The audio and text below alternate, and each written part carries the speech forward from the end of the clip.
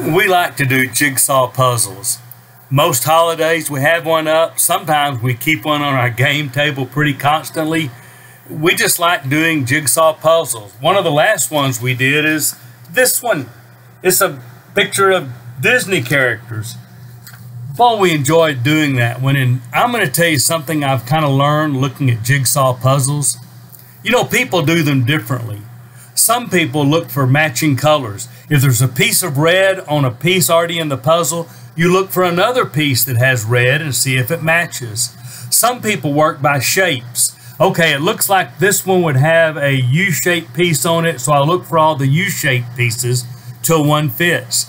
Other people look primarily for things. I'm going to build the Minnie ears or the Mickey teeth or whatever it is, and they work by themes on it. But here's the thing I've noticed. If you work by colors or by shapes or by themes, you get the puzzle and the puzzle looks the same. You know, some people like to study the Bible by really extracting every verse. I'm going to study every verse and figure out what it means. Other people like to do thematic studies. I want to find all the verses on a certain theme. Other people are incredibly motivated to study by the stories of Scripture. But here's the thing, they all come out pretty much in the same place. I reject the notion that if you like to really study verse by verse, that you'll have a different truth from God than the person motivated by stories. Or if you're driven by stories, you'll come to a different truth than the person that studies thematically.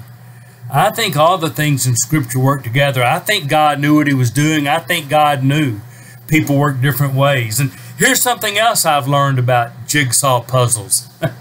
You know, straight pieces don't go in the middle. They go on the edge. And a place that has a U at the end of the plate, it doesn't fit in something that's got a square. The shape's got to fit. And you can all day long try to force a piece of the puzzle in the wrong place, and it never works.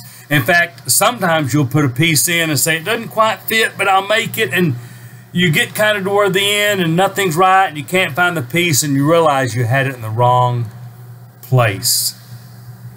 You know, I'm glad there are edges, and I'm glad there's different shapes in the puzzle because they all have their place. And when you make a puzzle, it looks great when it is finished. But everything really does have its place.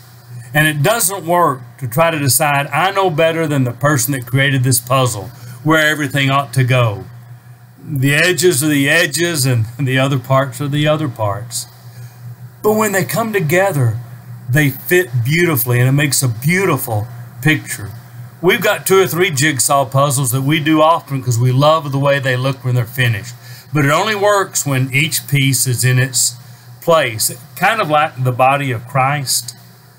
Boy, we make a beautiful church when we all fit our place.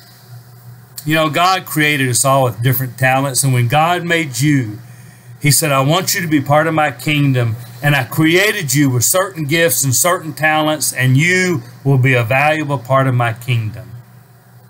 And of course, I just like the way that all those different shapes and all those different sizes and all those different colors make one whole beautiful picture. And I'm glad that in the kingdom of God, all races, all nationalities, all people of all economic status fit together to make a beautiful kingdom. So I love jigsaw puzzles because it teaches me a lot about the kingdom of God.